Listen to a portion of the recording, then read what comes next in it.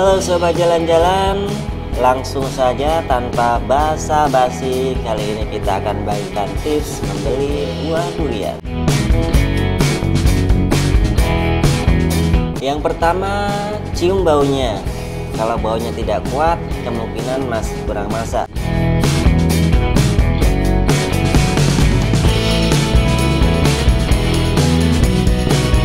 Pilih yang lonjong, karena yang lonjong biasanya buahnya lebih banyak dan isinya agak kecil.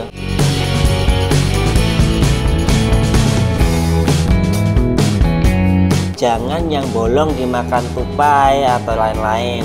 Kalau mau beli yang bolong, minta potongan dong, karena isinya sudah dibondol pak tupai.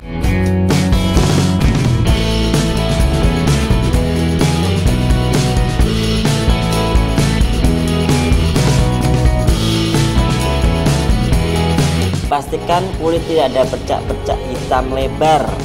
Kemungkinan kalau ada bercaknya lebar, ada buah yang busuk dimakan ulat. Kalau sedikit nggak apa-apa. Tanya sama pembelinya, bagus gak ini? Kalau orangnya bilang bagus, coba suruh buka sedikit dan cicipi buahnya. Kalau nggak manis, balikin mumpung masih di tempatnya gitu.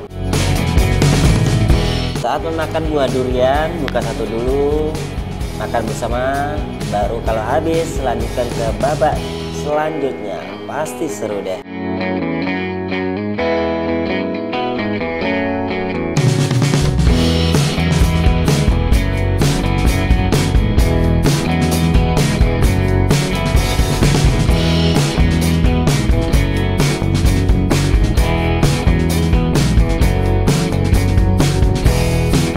Oke, itu sudah tips membeli buah durian dari jalan-jalan.